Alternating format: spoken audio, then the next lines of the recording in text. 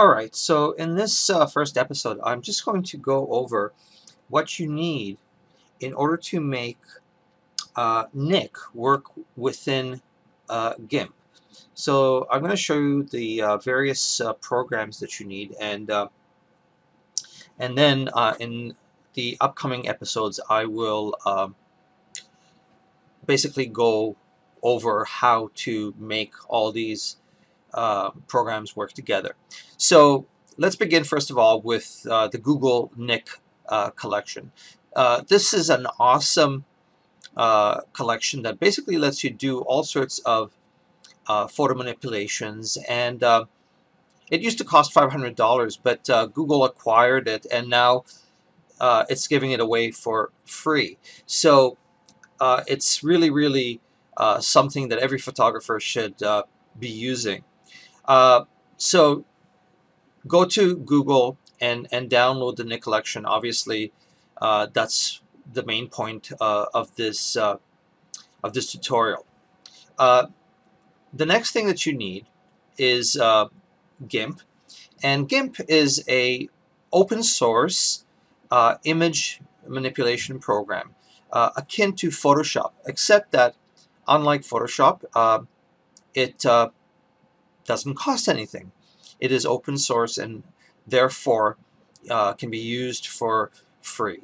It's an amazing program, and it's highly recommended. So obviously GIMP is the other program that you will need. Now, one of the main reasons that you will need GIMP is because NIK is basically a suite of plugins which will work only with Photoshop, Lightroom, and Aperture.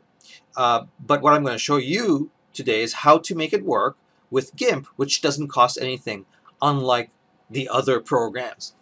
Okay, so the next thing that you will need to make this work is a little plugin for GIMP called Shell Out.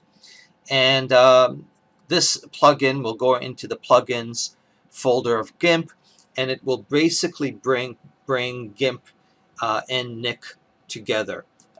We'll make the two applications work together.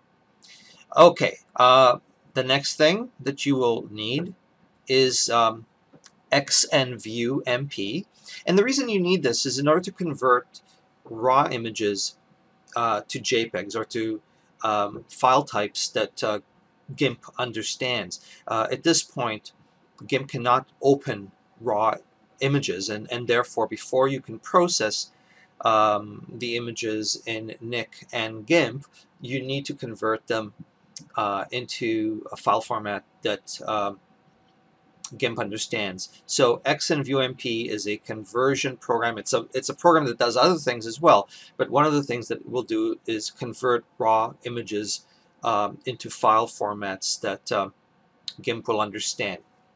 And finally, you will need, or you can use, this amazing program called Notepad++.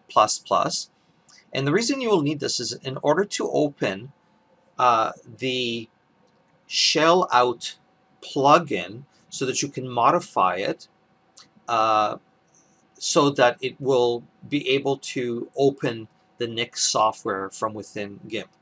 You can do this within any text program, but I really recommend that you download Notepad++ because it's an awesome program and it's free.